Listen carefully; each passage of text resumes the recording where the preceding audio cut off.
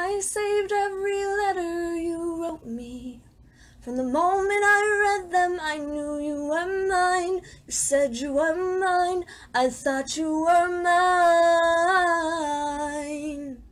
Do you know what Angelica said when we saw your first letter arrive?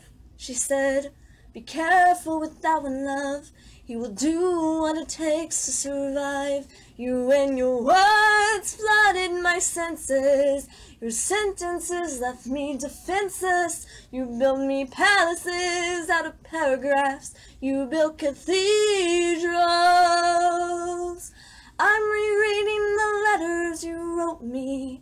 I'm searching and scanning for answers in every line, for some kind of sign from when you were mine. The world seems to burn.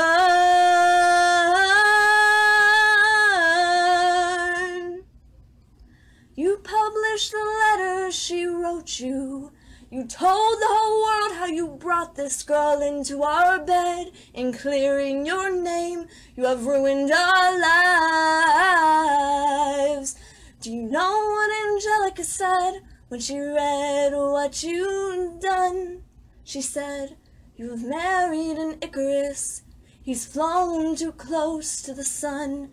You and your words obsessed with your legacy. Your sentences border on senseless, and you're paranoid in every paragraph how they perceive you. You. I'm erasing myself from the narrative.